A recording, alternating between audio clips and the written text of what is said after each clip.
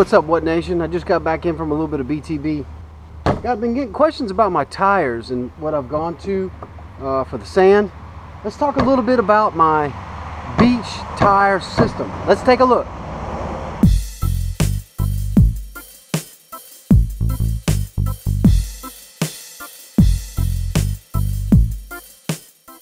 You know, after spending years and years of dragging these Outbacks through the sand to the beach, we finally got smart, went to Mariner Sales and ordered us some beach tires. Now, I wasn't sure how much of a difference this was going to make.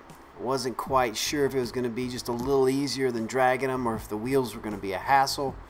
You still have to either bring them back to the car or you have to put them in the boat with you. I wasn't sure how all that was going to pan out, but here's my report. This is what happened. What's happening, folks? All right, I've had a lot of people ask me about the wheels, the balloon tires that we use on the beach, if I like them. Well, I can tell you this.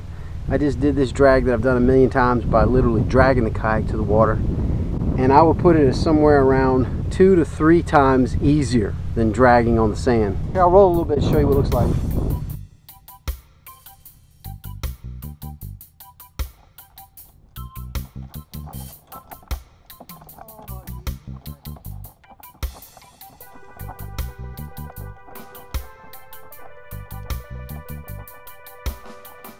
Now, when I just got off the water right now, I had to get these tires in the boat. And I'll show you the way that I did it. You have to get the tires underneath, and you can't really lift the kayak and get them underneath all at one time. So I just took everything out for the most part, and I set it in the sand. Took like my rods and that stuff. I laid my rods on top, kept the reels out of the sand. You know what I mean? Did like that. Tilted her on her side. Like that.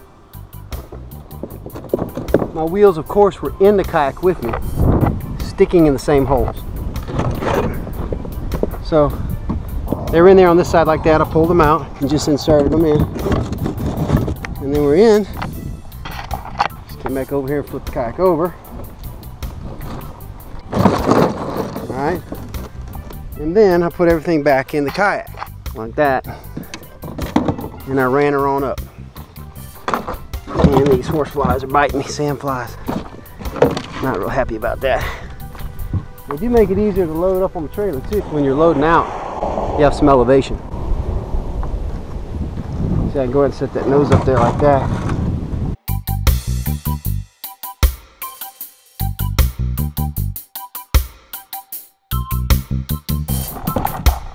So the tires actually helped assist me in loading up because there's more elevation. And when I lifted, it just fell right out. Now I was riding in the water with them back here.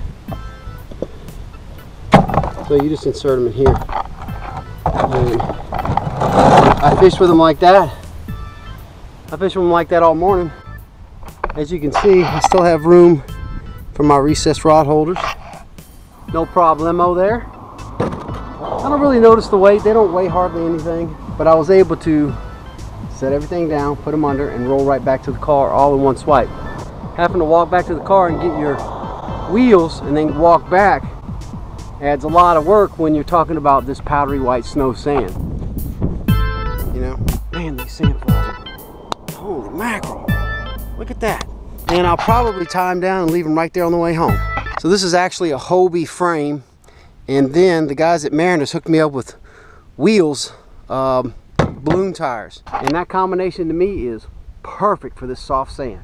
We'll catch y'all later. Well, thanks a lot for watching 30 Days of 30 Miles Out. See y'all later. What? These flies are killing me, man.